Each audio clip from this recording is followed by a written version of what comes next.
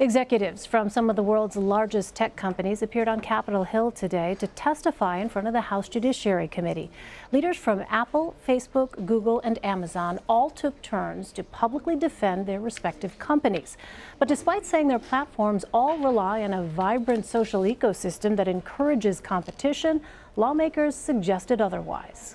I would look at the pharmaceutical industry. According to a 2018 Yale study, some pharmaceutical companies seem to engage in what they called killer acquisitions, where they would buy smaller firms and then shut down potentially competing projects. And researchers actually found that when that happened, it was more likely that the acquired company's competing drug would be discontinued. So I'm not saying it's directly parallel, but it is one of the concerns I have. CNET senior producer Dan Patterson joins us now. So, Dan, it was discussed that since 2011 there has not been a single independent launch of a new social platform. Why is this? Well, we get a little fuzzy when we talk about what is a social platform, because social is infused in almost every technology product that we use now. But when we look at the course of major social distribution platforms like Facebook or the Facebook derivative Instagram, we can draw parallels to other companies like Snapchat, where Facebook once offered $3 billion to buy the company. Wow. The company turned it down. Then Facebook launched copycat features into Instagram, effectively killing the growth of Snapchat. We see behavior like this throughout the course of tech, and it's really amplified after 2011. Well, it seems as though regulating big tech seems to be one of the only things that unifies both sides of the aisle. So what was the purpose of today's meeting on Capitol Hill? Was progress made between the tech giants and lawmakers? That's great, Elaine. We are starting to hear notes of unity. What?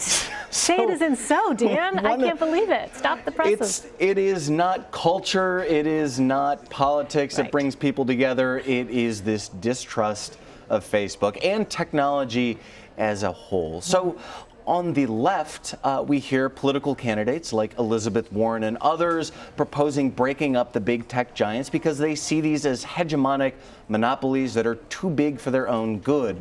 On the right, we see these allegations of censorship over and over again. However, we should say, Elaine, that these allegations of censorship by the right are totally unwarranted. There is not one single shred of proof that tech companies are favoring liberals over conservatives. All right, so the power of big tech has been a huge area of debate ahead of the 2020 presidential election.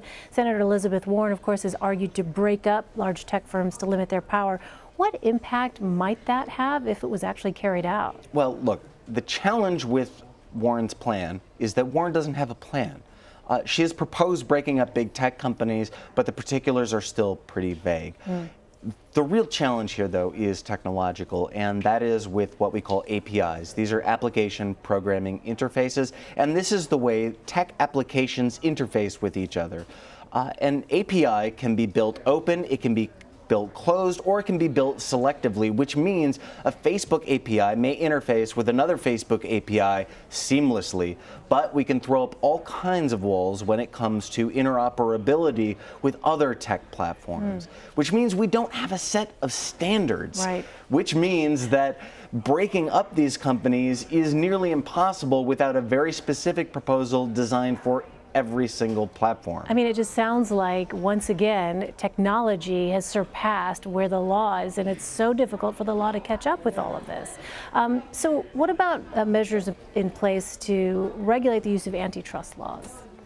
So the use of antitrust laws will come into play in some way, shape, or form. We just can't agree on how. So even the method by which we might implement some sort of regulation is still pretty vague. We have some precedent. We can look at the GDPR, that's the General Data Protection Regulation that went into effect in Europe last spring. That's a precedent. So is California's new data law. But really, when it comes to something that might break up the tech companies, protect your data privacy, and allow for innovation to still happen, well, Elaine, we have a lot of challenges right there. Long way to go. Dan Patterson. Dan, thanks so much. Good to see you.